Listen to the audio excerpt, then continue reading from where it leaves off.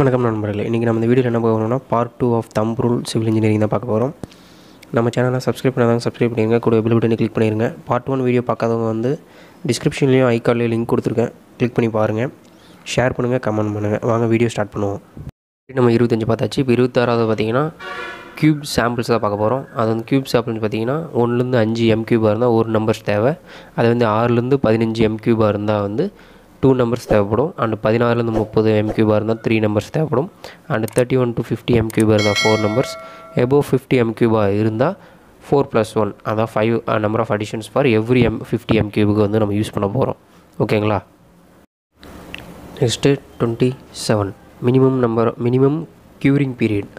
Curing period பார்த்திங்கன்னா 7 days பார்த்திங்கன்னா normal weather கண்டிஷன்ஸுக்கு, 10 days பார்த்திங்கன்னா try and hot weather conditions. Next 28 பார்த்திங்கன்னா என்னென்ன machines used for compression testing of concrete and tensile test of steel is known as என்ன சொல்லுவோம்னா universal testing machine, UTM.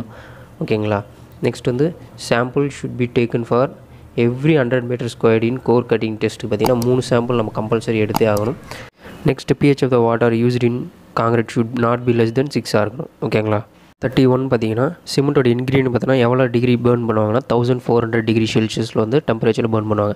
Next வந்து short columns பார்த்திங்கன்னா crush ஆகும், fail ஆகும். Long காலம் பார்த்திங்கன்னா பக்லிங்ன்றது வரும். ஓகேங்களா? இன்டர்மீடியட் காலம் பார்த்திங்கன்னா ரெண்டுமே போத். ஓகேங்களா? Fails both crushing and buckling. ஓகேங்களா? 35th பார்த்திங்கன்னா standard size of the brick 19 by 9 centimetre. Next வந்து மாடுலர் சைஸ் ஆஃப் பிரிக் பார்த்திங்கன்னா 20 × 10 × 10 சென்டிமீட்டர், 1 சென்டிமீட்டர் வந்து அதிகமாகும். நெக்ஸ்ட் வந்து number of BRICS in 1 M cube பார்த்திங்கன்னா 500. Number of BRICS in 230 mm பிரிக் வால் பார்த்திங்கன்னா 1 M cube வந்து 496 பிரிக்ஸ் வந்து யூஸ் ஆகும். ஓகேங்களா? நெக்ஸ்ட் 13 பார்த்திங்கன்னா கம்ப்ரசிவ் ஸ்ட்ரென்த் ஆஃப் த பிரிக் தான் பார்க்க போகிறோம். அது ஃபஸ்ட் கிளாஸ் பிரிக் பார்த்திங்கன்னா 105 kg/cm² இருக்கணும்.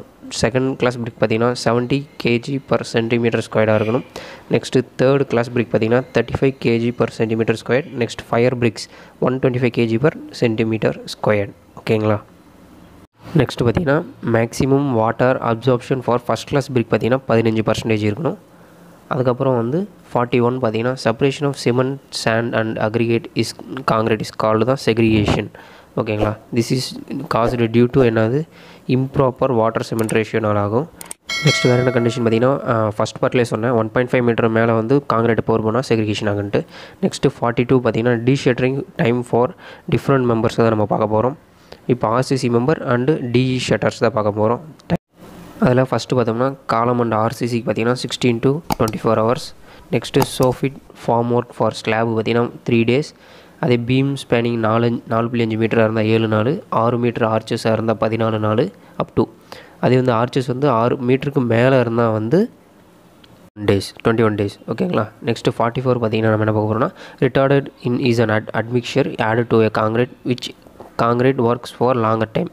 என்ன ஆகும்? ரிட்டார்டர் யூஸ் பண்ணால் செட்டிங் டைம் அதிகமாகும். ஓகேங்களா?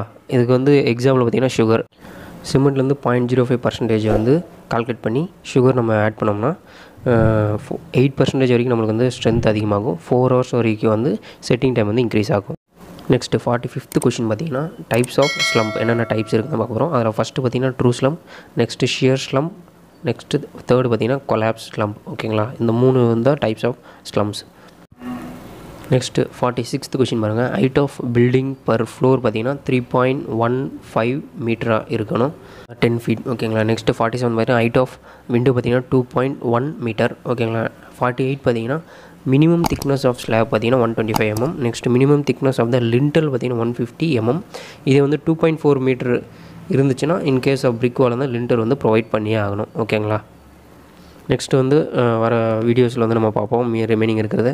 நம்ம சேனலை சப்ஸ்கிரைப் பண்ணாதவங்க சப்ஸ்கிரைப் பண்ணிடுங்க, கூட பெல் பட்டனை கிளிக் பண்ணிடுங்க, லைக் பண்ணுங்கள், கமெண்ட் பண்ணுங்கள், ஷேர் பண்ண மறந்துடாதீங்க. Thank you friends.